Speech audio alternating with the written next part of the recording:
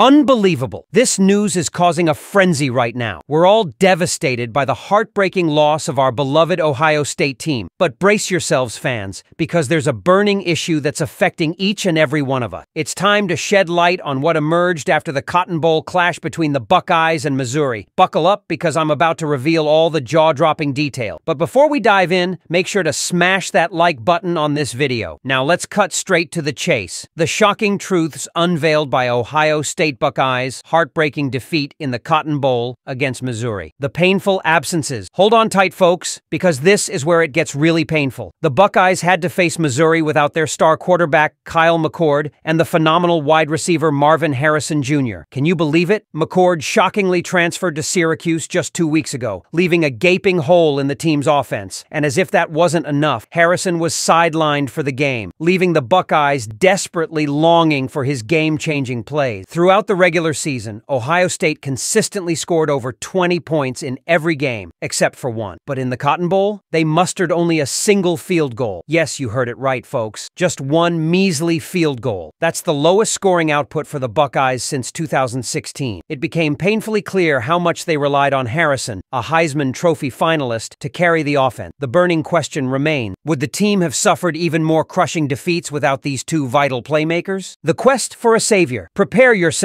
for an unexpected twist, my friends. The Cotton Bowl was supposed to be the stage for the rising freshman star, Devin Brown, to prove his worth and secure the starting quarterback position for next year. But fate had other plans. Brown was struck by misfortune in the first quarter and had to leave the field, making way for another freshman, Lincoln Kienholz, to step in. This sudden turn of events left Ohio State in a state of utter uncertainty at the quarterback position. Coach Ryan Day still has faith in Brown, but he hasn't ruled out the possibility of scouring the transfer market for a new savior under center. The future of Ohio State's quarterback position hangs in the balance, and the suspense is killing us. The unyielding power of the defense. Now, let's shift our focus to the unsung heroes of the Buckeyes, their rock-solid defense. Brace yourselves, because what you're about to hear will blow your mind. Ohio State's defense put on a jaw-dropping performance against Missouri's formidable offense. Throughout the season, Missouri consistently scored 30 or more points in almost every game. But guess what? The Buckeyes shut them down for 3/4 of the game, allowing a mere average of 4.3 yards per play. That's right, folks. You heard it here. The defense racked up an astounding 6 sacks, the highest tally since the arrival of defensive coordinator Jim Knowles. Sure, they faced some hiccups in the fourth quarter, but they showed us their true grit and gave Ohio State a fighting chance. Talk about an indomitable force. Special teams, whoa. Hold on to your seats, folks, because this is where things took a turn for the worse. Ohio State's special teams encountered a series of unfortunate events during the game. Punt returns became a nightmare for young quarterback Lincoln Kienholz, who stepped in after Devin Brown's injury. In not one, but 2 out of the first 3 possessions, the team found themselves trapped near their own end zone due to abysmal punt coverage. These costly mistakes put immense pressure on the inexperienced Kienholz and made his job infinitely more challenging. It wasn't until the third quarter that he finally completed a pass, as he was constantly burdened with poor field position. The special teams blunders proved to be a thorn in the Buckeyes' side. These revelations are the bitter pills we must swallow after witnessing the Ohio State Buckeyes' heart-wrenching battle against Missouri in the Cotton Bowl. Now it's your turn, fan. We want to hear your unfiltered opinion. What are your thoughts on these mind-boggling revelations? Share your fiery takes in the comments below. Together, let's continue our unwavering support and rally behind our beloved team. Go Buckeyes!